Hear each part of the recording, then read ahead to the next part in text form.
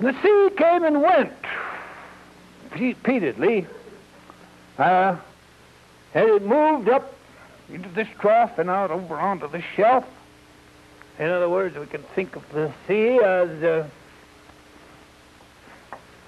covering this region, shallow sea sweeping out.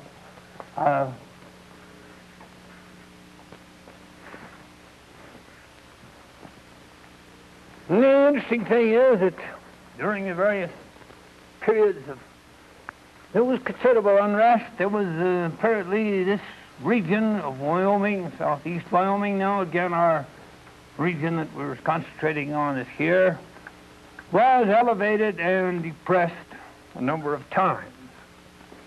Regionally, just as the sea and the sea advanced. But there came into being again a vast sequence of sediments which were thickest down here in the middle of this great trough, or geosyncline, and thin progressively as we come out onto this shelf. There's evidence that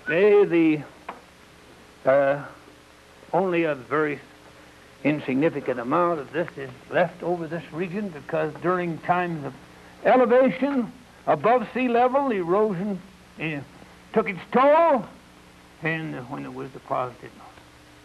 But for those that are up until just recently, 4 or 5 years ago, we thought that this region was elevated above the Paleozoic transgression.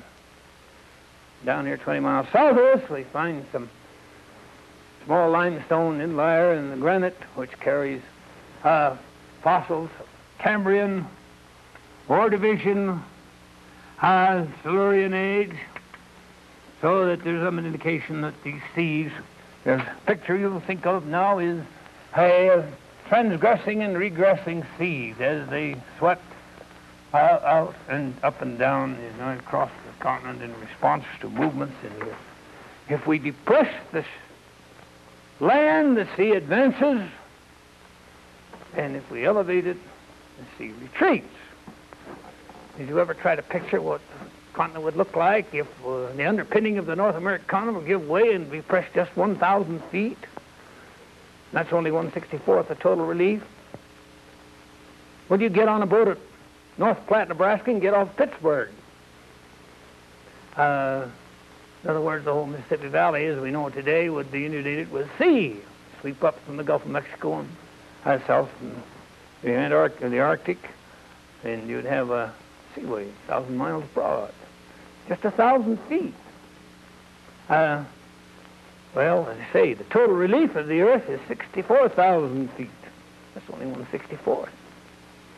Well, you can see, don't wake up in the morning and expect the Gulf of Mexico to advance over the Mississippi Valley. It isn't going to. But it has in the past, and probably will again, that again some millions of years probably would transpire before that happened.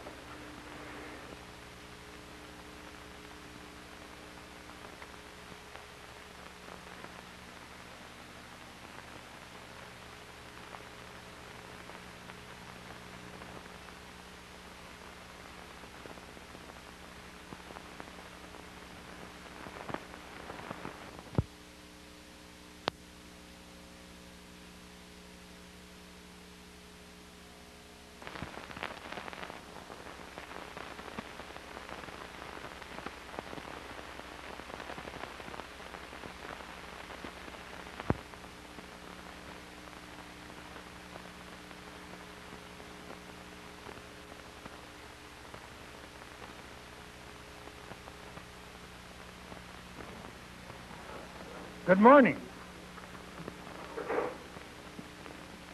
In my presentation on last Thursday, I likened the history of the Earth to a great play, divisible into acts and scenes. And I gave you a brief rundown or summary of Act 1, known as Precambrian time, which consumed about 80% of all the known past history of the Earth. Act 2 was the Paleozoic era, which I divided into early and late. And the bell caught me, I think, just as I was finishing late Paleozoic time, and I will start from there, and you'll have to move along merrily. Again, the Mesozoic and the Cenozoic era. Recall that we were centering around the Rocky Mountain region adjacent to Laramie, the radius of 100 miles or so, and that in the late Zoic time we had the mountain system evolved, rose, extending southward into Colorado and continuing northward into Wyoming, and that to the east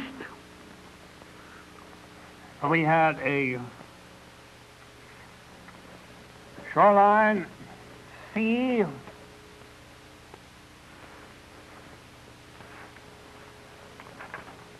which came and went. Remember that as the Earth's crust moves, elevated, the sea withdraws, pressed, the sea is advances. So we had a sea that came in probably from the east to the north.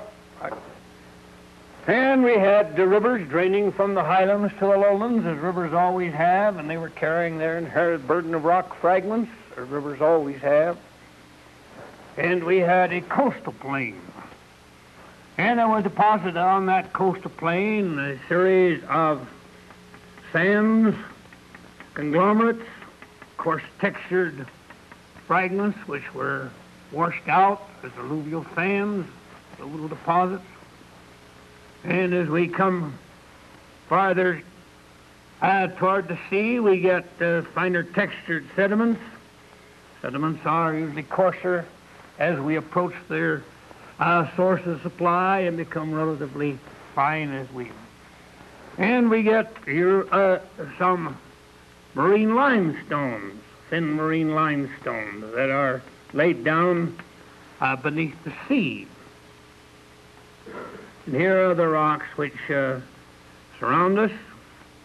We go out to the end of the street and we'll find some of these limestones flanking the west flank of the Laramie Range, and some of the sandstones, which the finer textured sandstones intercalated with them. So this was the closing stage as far as we're concerned, as the sea gradually did advance, and our limestones had to continue across as the ancestral Rockies, as we call them, disappeared under a constant attack of erosion. In other words, they disappeared and their products were swept in the great cycle of erosion, transport and deposit down onto the coastal plain and into the shallow seas. Now we're ready to take up chapter 3, or act 3, I should say. And that is the Mesozoic world.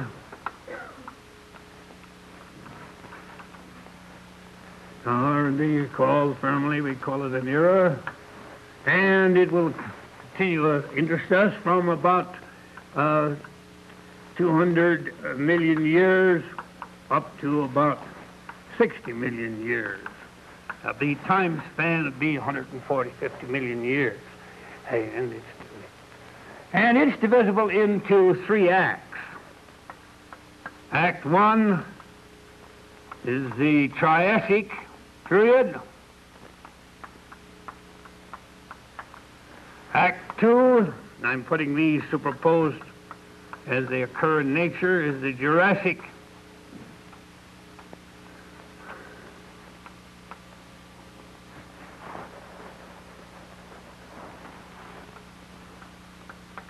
Period. And then Act 3 is the Cretaceous.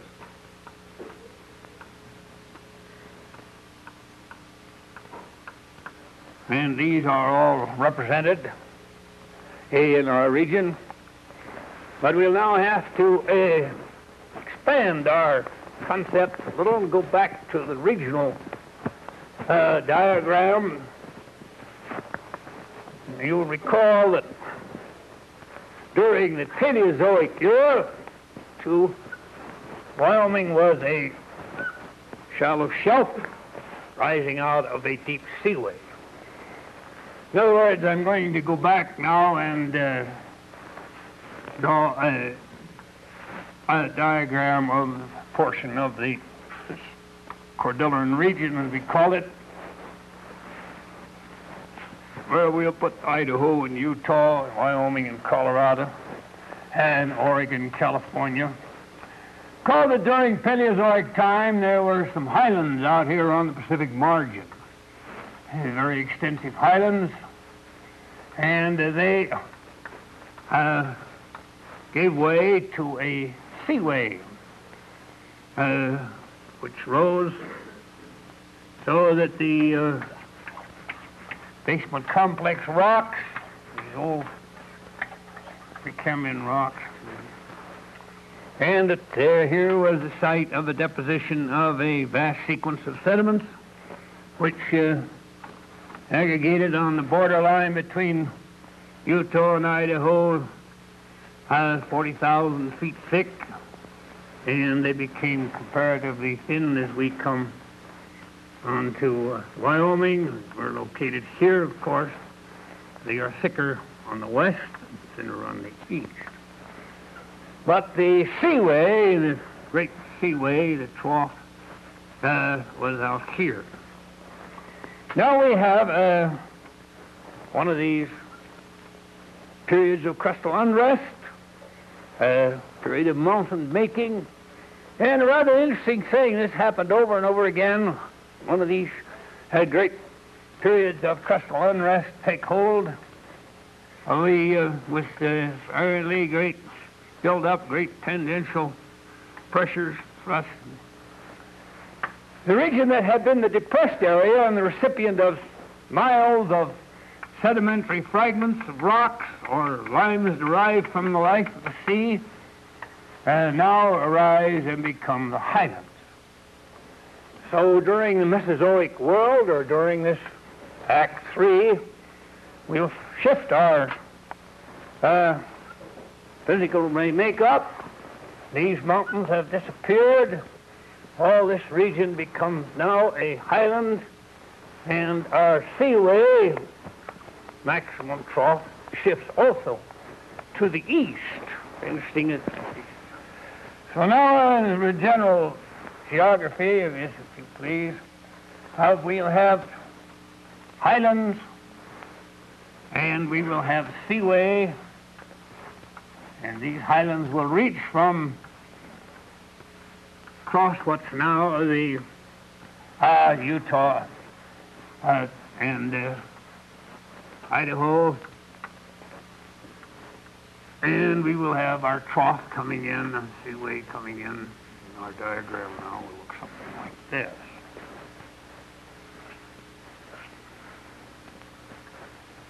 Here we have lowlands out beyond what we call Reno. We can call this Salt Lake. We call this Laramie. Get our bearings.